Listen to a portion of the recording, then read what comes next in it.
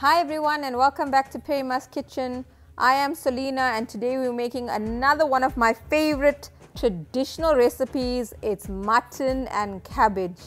And one of the most satisfying, indulgent and flavorsome parts of this dish for me is that gravy. I enjoy my cabbage infused in all of the oils of my mutton. And to achieve this, I use breast mutton. However, if you prefer a less oilier dish, rather opt for leg and shoulder mutton pieces. I'm going all out, so let's go for it. Firstly, you don't need a lot of oil if you're using breast mutton. I'm only using a 1/4 cup of oil. There will be a lot of oil released from your breast mutton itself. I'm adding my green chilies, 2 large onions that I've diced, and my curry leaves to the hot oil. And when my onions are slightly translucent, I will then add my whole spices. Try and use a deep pot. You're going to need one to accommodate all of that gravy as well as all of the cabbage that you're going to add to your curry while it's braising. I'm now ready to add my whole spices. I've got bay leaves, cinnamon, cloves, star-anise and cardamom. And we're going to fry it up in the oil, let it release its flavors, and then add 2 teaspoons of crushed ginger and garlic. Lower your temperature and fry your ginger and garlic for a few seconds. We're now going to add our ground spices. 2 teaspoons of cumin, that's our Jeera powder. 2 teaspoons of roasted Dhania powder, that's our coriander. A heaped teaspoon of turmeric. 3 tablespoons of masala. I'm using B.Nagiahs everyday masala.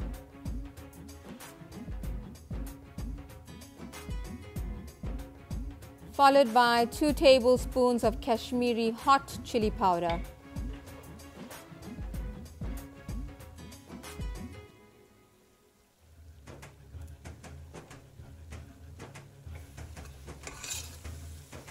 A slight stir in the oil, and then we can add our tomatoes. You can grate your tomatoes or liquidize it or dice it up, whatever your preference. I've liquidized about 3 jammed tomatoes. Mix your tomatoes into all of that spices, and we want it to simmer now for approximately 5 to 10 minutes.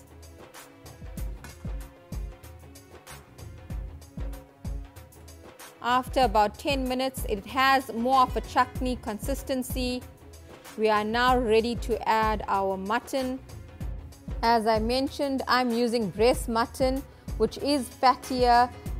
The way I enjoy all of that oils being released in the curry, and especially the cabbage being braised with that breast mutton all together, and that combination of that flavors is what makes it so authentic. Sear your mutton into the spices.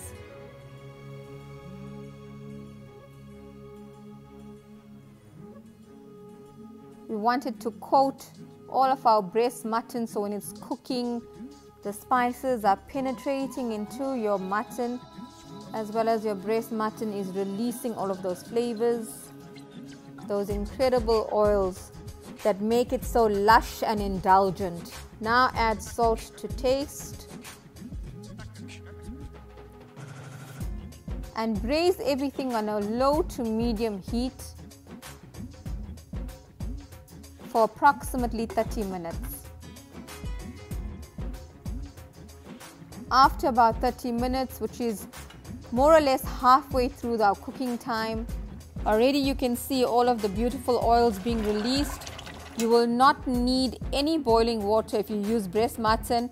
If you use leg and shoulder, you might need a dash of boiling water. I'm now ready to add my cabbage. I had a very large head of cabbage, so I'm only using 3/4 of it. It was soaking in some warm water, and I'm now just going to top it up inside my pot. And this is the other reason we needed a deep pot, is to accommodate all of our cabbage. So fill it up right to the top. Your cabbage will reduce down And we will need to give it some time to wilt, approximately 10 minutes in that steam. And after about 10 minutes, your cabbage is already wilted. You can now mix it, and it's much easier to mix it into all of your gravy. The color is looking so fantastic, and the aroma is just making my mouth water. You can now let it cook for 20 to 30 minutes. And after 30 minutes, approximately an hour in total. And at this point, you can decide whether you prefer to let your cabbage cook a bit longer, if you like it to be more wilted down, or if you prefer to have a slight crunch. I will let it simmer for a further 5 minutes, but before I do, I'm adding some frozen dhania, which I've kept in my freezer for emergencies. But this goes perfectly because I'm not specifically using it as a garnish.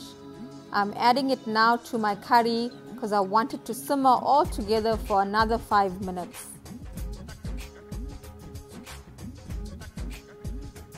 And this also just adds to that flavor and lifts your mutton and cabbage dish.